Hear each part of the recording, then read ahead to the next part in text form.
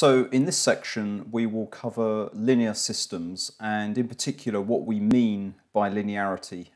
It's quite a well-known concept, that of linearity, and so it's really important to understand what we mean by linearity and how that contrasts with non-linearities and non-linear systems. So starting off with the very basics then, this is the very familiar linear equation. Although you'll notice it's of the form y equals mx, just like a gradient of a line.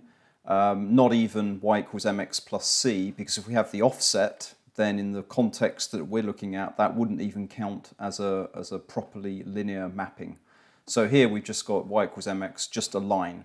And as we know that for a linear equation like that, y equals mx, if we put in some input value x1 for the independent variable, then as we map it through this linear equation, we'll just get some output y1, which is just equal to m, the gradient, times x1. So that's all very straightforward. That means that if we were to put in 2 times that original value, so 2x1, then when we map that through the linear equation, we'd simply get 2 times the output. So that is very much as expected. And then also if we put in a different value, say x2, put that into the linear equation, so we get y equals mx2, which we're going to label as y2. So far, so good. Now, the point of linearity really is this, and this begins to introduce the principle of superposition, that if we were to introduce to this mapping both x1 and x2 added together, so that's what I'm showing here, x1 plus x2, and put that through the linear equation, then the output that we obtain is the sum of the outputs that we obtained from when we just put in x1 and x2 separately. So x1 and x2 gave us y1 and y2. Then when we put both inputs in together, adding them together, we get the sum of the respective outputs. So that is what is particular about a linear system, and it's very much what we'd expect from a system. But just to point out that it's not always necessarily going to be so simple if we have a non-linear system. So here you can see that if I put in x1 into this non-linear equation, this could be something like a sine curve or something like that, for example. If I put x1 in, then I'll get an output y1. If I put x2, I'll get some output y2. So far, so good. But now, if I put in the sum of those two values, so if I put in x1 plus x2, map it onto this non-linear curve here, then the output I get, which is y with the input of x1 plus x2, you can see that this overall output value here does not equal the sum of y1 plus y2. So the principle of superposition doesn't apply for non-linear mappings such as this curve here. Now, we will be focusing on linear systems throughout this module, and so complications like the one we've just seen here will not be what we are considering. Okay, so now moving on from the single independent variable case to considering our signals and functions. So now we've got an input function, again, no longer just say a value x1, we're now going to put in a whole array of values here, a whole function, which I'm going to call an input function and label it with 1. Here it's a discrete function, you've got these discrete samples, and it's just going to be a value of 1 here at, say, position 7. And this is going to go through some system. So this could be, some simplified 1D discrete imaging system, just for the sake of an example. We run it through the system, and then we get some output function, which I'm calling fout, and labeling it with 1 because it came from that input. And that's also, of course, discretely sampled. The same would be true for, say, an input function fin2. Here it is, it's just a value of 1 at position 2. We run it through that same system, and we get some other output. Okay, and it won't necessarily look like the output from the first input.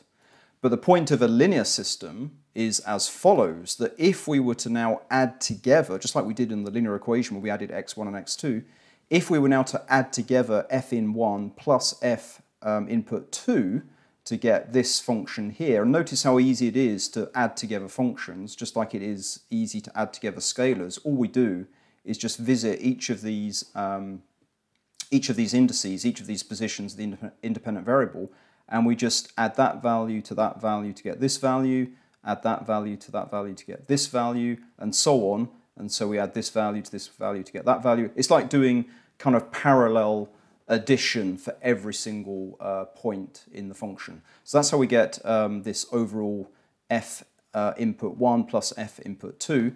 And the point with a linear system is that if we run that through that linear system, then the output that we obtain here is simply the summation of these outputs that we had obtained when we put those input functions in independently, just by themselves. So we know we've got f out 1 and f out 2 for those first two inputs. And then when we put the two input functions in simultaneously, if you like, by adding them together, then the output is simply the sum of those, the outputs obtained individually. Okay, so that was for a 1D discrete system. The same would hold for a 1D continuous signal processing system. Here we've got an example input function. Looks like a kind of a sine wave, and when we run it through our system, it looks like it's doing some kind of phase shift where it's just sliding it in one direction or the other. Here we've got a second input function here, and again, when we run it through our system, it's doing some kind of shifting of that waveform. So far, so good. That's just showing what the outputs are like for particular inputs. And now here I'm showing the summation of those two input functions. So I've got f input 1 plus f input 2. That's this, and you can find that function just by scanning across that time axis and just adding all the function values together to get the overall summed function, input 1 plus input 2. When we run it through the system, so imagine some arrow here, to give the overall output, then that output, if it's a linear system, is just the summation of output 1 and output 2. So again, this is what we'd intuitively expect. But it's only really linear systems that do this intuitive thing. Had this been a non-linear system, which we'll see in a moment, it wouldn't have necessarily done such a straightforward mapping. Here I'm just emphasizing the fact that with a linear system, had we scaled that input function, say by a value of 0.5, then the output would be scaled by a value of 0.5. So you can see 0.5 times input 1, 0.5 of output 1 is what we get here. Had the second input function been scaled by some amount, 1.5, these are just arbitrary examples I'm giving, then the output function would also have been scaled by 1.5. And then again, by linearity, if we add together 0.5 times input 1 plus 1.5 times input 2 to give this overall input function, then the output would just be the sum of those two outputs shown on the right-hand side there. So putting that all together mathematically, we're saying a certain input function 1 gives a certain output function 1. Input function 2 gives an output function 2. If we add the two input functions together, then the output from the system, which I'm representing just by this simple arrow here, would just be the sum of those two outputs. Then we can also weight or scale each of those inputs. So if I use a weighting factor W1 for input 1 and a weighting factor W2 for input 2, then sure enough, at the output, those weighting factors carry through. So if I double the input, I'm doubling the output from that input. If I double input 2, then I get double output 2, and so on. And the point is, we could do that for a large number of different input functions. Here I'm showing 1, 2, 3, up to capital J, that could be a really large number, of different input functions, which when I add together, give me basically the sum of all the outputs from all of those individual input functions with the respective weights of those functions. So that's all captured in this overall expression at the bottom of the slide here, where we're saying we can add together, we can sum together, say a large number, j equals 1 to capital J, different input functions with different weights. When we run them through our linear system, then what we get is the sum of all of the individual outputs had we put all of those inputs in individually with the respective weighting factor for each one of them. So again, it's intuitive. It's what we'd expect for a system to do, and that is what we'll be dealing with in this module, linear systems. So moving on now to discrete 2D images. Here I've got some input function here. It's like a brain phantom that we'd use for simulations for a PET scanner, for example. And so in this simple example, the system is just an image processing system, where you can see here it's just doing some kind of Gaussian blurring, some kind of smoothing process. And so a certain input image will give a certain output image. So F1 goes to F output 1. If I put in a different simulation phantom, this is the well-known Shep-Logan phantom, often used in medical imaging for simple tests and simulations. If I put that through my blurring system, then I get some blurred output, and so I'm just saying F input 2, which is now a discrete image, gives some output function F out 2, which is also a function of those two independent spatial variables. And if this system, if this image processing system is linear, then if I add together those two functions, so remember what we did in the earlier slides where we just scanned across from left to right and just added together all the values. Likewise, adding together two images, we just visit each and every pixel location and just add together the two input images. So it's just the simple sum at every single pixel location.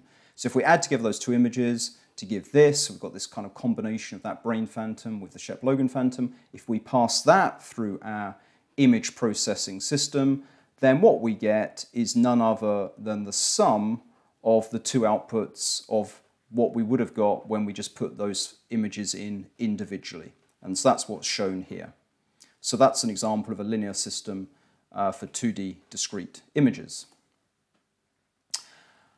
Okay, and in this example, I've just added on the principle of scaling the input image here, so that PET phantom there for positron emission tomography. I've just scaled it by 0.2, run it through that image processing system. Sure enough, I get the output that we had on the previous slide, but just scaled by 0.2. So that scale factor just carries through naturally. Here I haven't changed the input function, so the output is the same. And then again, by linearity, I could just sum together those two, put them both in to the image processing system, and then the output is just the sum of those individual outputs. So that is as would be expected. Right, so now it's just to give you the contrast of systems that we won't be dealing with, but just so as you understand what non-linearity would be. Here now, this 2D image processing system is now doing a smoothing process, and then it's setting some kind of threshold where it's saying any values below a certain level set to 0. So here you can see that the kind of grey matter regions have been preserved, but these white matter regions were too low in intensity after the smoothing and were set to 0. So that's an input function 1 going to some output function 1. We could also consider the Shep-Logan phantom again, put that in, F input 2 to give output 2. And you can see here in that case, because this phantom was already quite low valued, that when you smooth it and apply that same threshold, a lot of the output has just been set to 0. However, if we add together those two inputs to give this summed image and run that through this non-linear system, which is just doing a smoothing and then a background subtraction, a kind of thresholding operation, then you can see here what we get is not the sum of those two individual outputs. That's because when we added the image values together in the input, they're now large enough such that when they are smoothed, and when we apply the threshold doesn't wipe out those larger values. So this is an example of a nonlinear system. And so as you can see, as I've indicated here, for a nonlinear system, we cannot make this assumption that adding together inputs corresponds to an output which is just the sum of those individual outputs. That does not hold if we have a nonlinear system. And just to say, this example of doing thresholding would actually be something that is done in a processing layer of a deep network, such as a convolutional neural network. So this is a very real example. This kind of thresholding process would be like applying an activation function, for example. But it's beyond the scope of what we want to cover in this module. It's just giving you an example of a nonlinear system, which is indeed a practical example of a nonlinear system, though. Right, so this is just a summary slide saying what I've just covered, really. We've been talking about the principle of superposition.